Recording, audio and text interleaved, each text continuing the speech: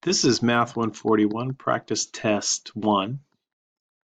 And for problem 11, we're supposed to sketch a graph of this rational function.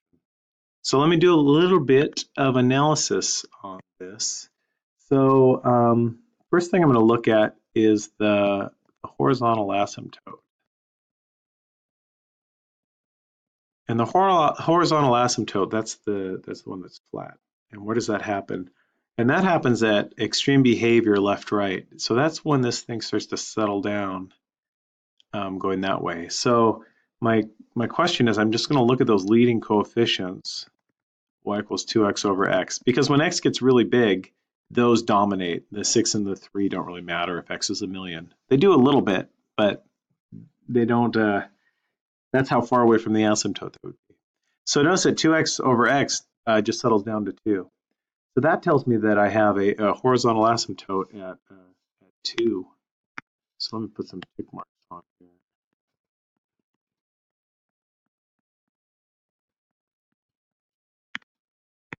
So right here at 2, I have a horizontal asymptote, so y equals 2. So let me look at my vertical asymptote. So my vertical asymptote,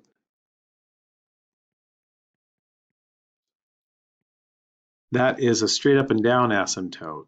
And that comes from me trying to divide by 0. So I can't divide by 0. So my vertical asymptote happens when this is 0. Notice that it's when x is 3. So x is 3 right here. And I can't plug 3 into this equation, so I have a vertical asymptote here. I wrote 0, but I meant to write 3 when x is 3. X-intercept and y-intercepts, those are actually pretty easy to find as well. So if I look for my x-intercept, my x-intercept, where it crosses the x-axis, that's when y is 0, when the height is 0. So when will this spit out a 0? And it happens when the numerator is 0, because the denominator can't be 0. So my x-intercept happens when that equals 0. And notice it's at -3. So 1, 2, 3 is right here. And then my other intercept, my y-intercept, that happens when x is 0. So if I let x be 0, both of those terms drop out. So 6 divided by -3 is what y becomes, which is -2, which is right here.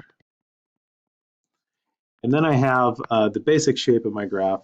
I could shove it into a calculator if I wanted to just test the rest of it, or I could plug in other points. But I know that it's going to be nested in here. So here's a sketch of this graph for number 11.